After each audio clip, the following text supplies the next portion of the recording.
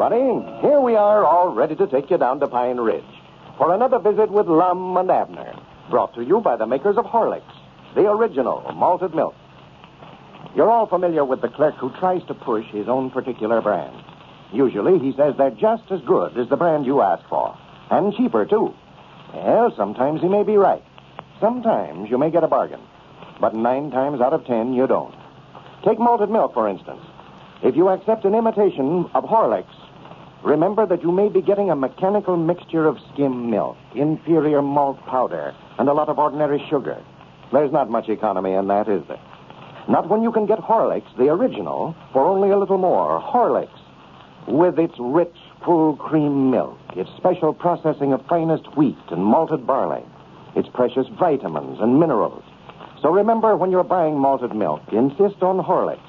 You have a choice of 2 flavors, either natural or chocolate.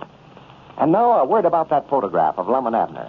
Thousands of requests are poured in from all over the country, and there aren't very many pictures left. So if you haven't done so yet, write your name and address on the back of a wrapper from a half-pound or larger package of Horlicks malted milk and send it to Lum and Abner, care of the station to which you are now listening. You'll receive a photograph right away. And now, let's see what's happening down in Pine Ridge. Squire Skimp is now in Chicago, attempting to market the hogs for Lum and Abner, which they received from their chain letter. Well, yesterday, however, they received a long-distance telephone call from him advising that there was no market for the hogs at this time, and he would have to keep them there until he could get a good price for them. As a result of the call, the old fellows have had to temporarily abandon the idea they had of having a statue made of themselves to present to the citizens of Pine Ridge. As we look in on Lum and Abner today, we find them down at the Jot 'em Down store. Evidently, they have just received a wire from Squire Skimp. Listen. Read it again, Lum. Well, all it says is, sold hogs today. Stop. We'll be home tomorrow. M.K. Skimp. Well, I just can't wait to find out how much he got for 'em. Well, he said yesterday over the phone that he's going to wait till the market went up before he sold them. I don't believe we could have picked a better man to handle it for us than him, you know. Oh, no, Squire's a sharp trader, all right. He'll give 'em a skin enough for our bounty, too. I'll bet he's got that hand satchel of his just crammed full of money. Granny, we can go ahead and have that statuary made now. Oh, my goodness, I didn't hope you'd forgot about that now. Well, you don't have to go in on it, Abner. I ain't begging you to let me make a hero out of you. If you don't want in it, why, just say so. Well, I was talking to Elizabeth about it, Lum, and she don't think much of the idea either. She thinks it's just a waste of money. Why, she'd be proud to death of you, Abner. She could go down by there on the square and see you standing there by the side of me and point you out to her friends and say, there stands my husband, Abner. Well, I told her that, but she said it's bad enough to have to look at me around the house out running into a statuary of me every time she went downtown. Well, I don't want to argue with you.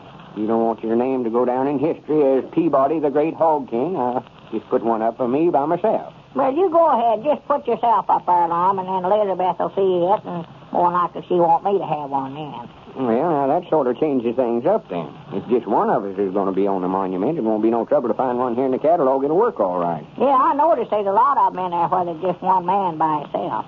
I wish there was one with a hog standing there by him. It'd be just the same. Yeah. And I believe you're going to have to give up the idea of that hog, old Lum. Yeah, looks like it. I don't know as I just have to have a hog in it, but it'd be nice if I could, you know. Yeah. Save the monument maker all the bother putting one in there. Yeah, sure. See, if they're reading down at the bottom says Lum Eddard's a hog king, that ought to be enough. Everybody knows what a hog looks like anyway, without putting up a monument of them. They'll look just the same 100 years from now, more than likely. No, if I was you, I'd just be standing there by myself, I believe. Yeah, hand me that catalog there. Let me look at some more of them pictures of monuments. Yeah, sure, here. I don't know where I ought to be sitting down or standing up or riding a horse or what I ought to be doing. Well, if I was you, Lum, wanted to look natural, I believe I'd have myself sitting down. Or asleep, one. Asleep? Yeah. Now, wouldn't that look fine, a hog king asleep? Yeah, that'd be a good name for it. A hog king asleep. Well, I want to have myself doing something, though. Fighting or waving a flag or drawing a sword or something like that. Yeah, you about put that thing up down there on the square, and these farmers come in here on a Saturday won't be able to use that hitching rack. Won't be able to get a team within 100 yards of that monument. Yeah, that's right. Maybe I better be just sitting there. Sort of like this one of Abraham Lincoln's here. What's that thing there, Lum? What's that? Yeah, that ain't no monument, is it? Why, sure it is. Can't you read? Washington's monument. Monument of George Washington. Is that what it says down there? Why, sure. Did you never see a picture of that before? Oh, I reckon not. Well, it don't look a thing like him, does it? No, it looks about like some of Caleb Weehunt's work, don't it? Yeah. He could well you make one like that of me, I'll bet you.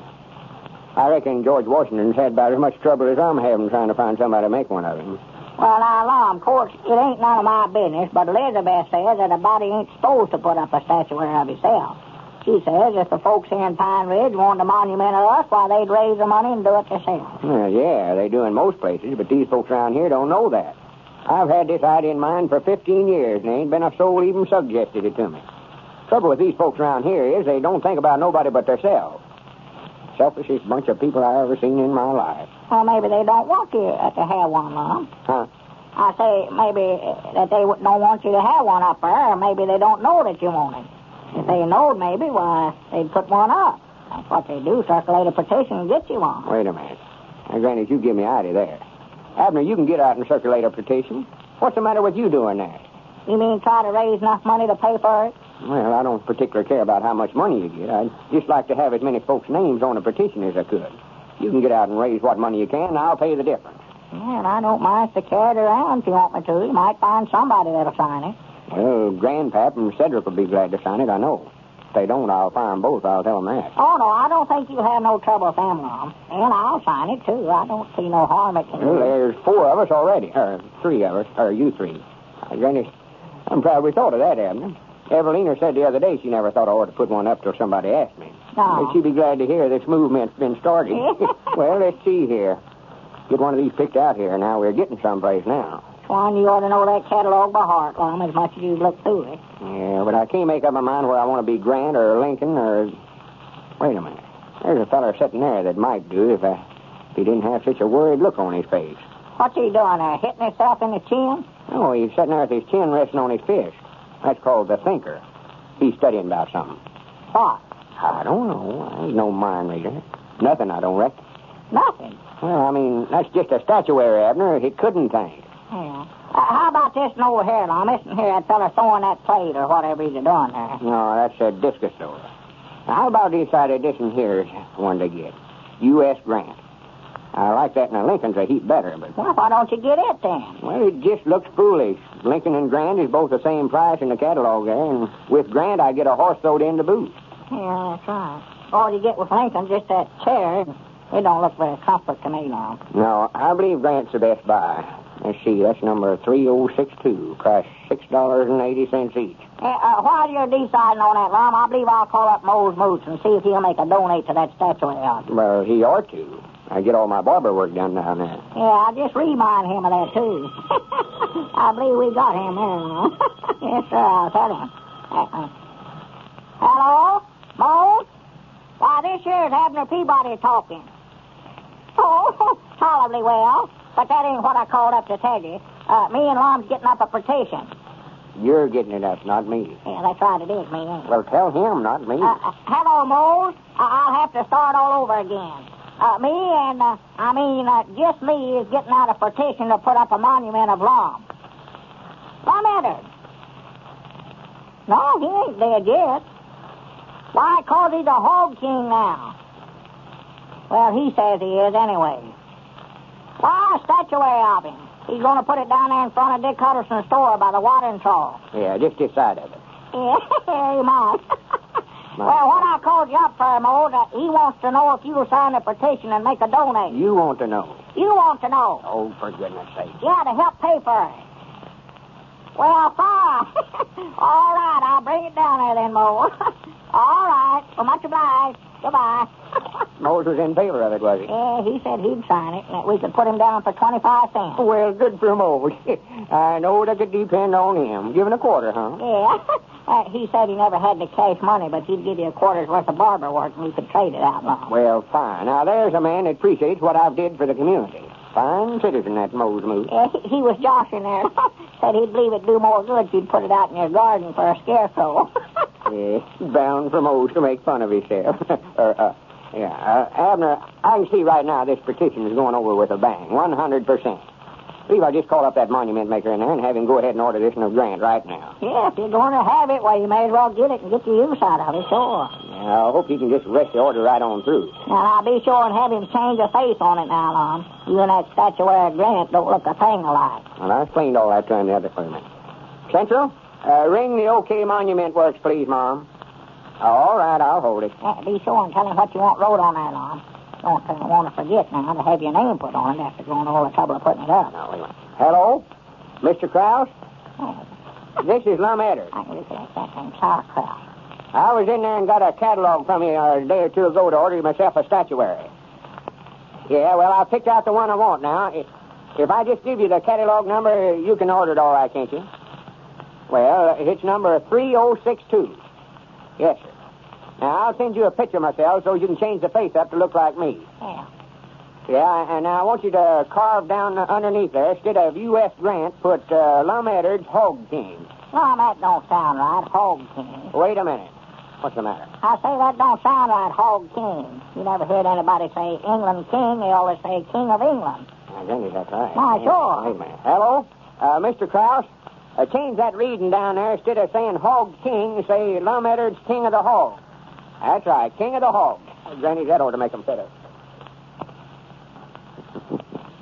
Lum Edwards, Justice of the Peace, President of the Jot 'em Down Store, President of the School Board, and King of the Hogs.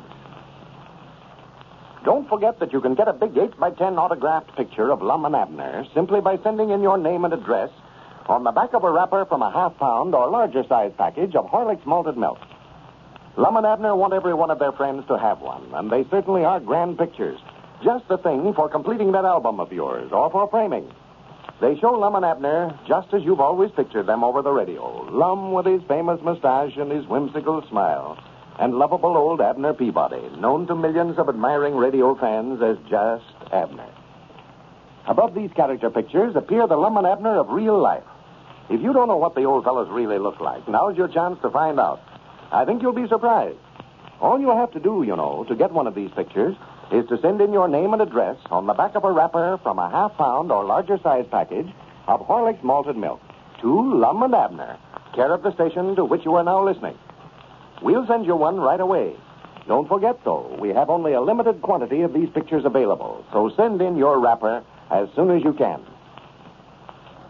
This is Carlton Brickert, speaking for Lum and Abner and Horlick, who bid you all good night and good health.